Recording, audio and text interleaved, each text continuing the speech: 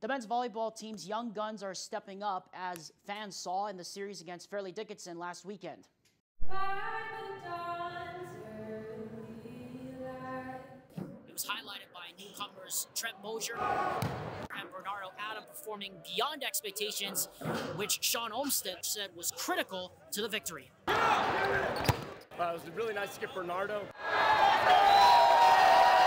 We saw his ball control, that's who he is, and he showed it. And so physically, he's got to get creative at the net. But I like what he's doing serving, and he's just going to come into it more and more. Trent was massive. And we've known that Trent has that. He does it every day in practice. And so it was just us figuring out an opportunity, the right time to get him some experience, and he showed that. No, I couldn't have done it without my brothers. You know, they're the heart and soul of my team and me, honestly. You know, I love them to death. I felt fantastic. You know, like, Mix is a great player, fantastic job in practice.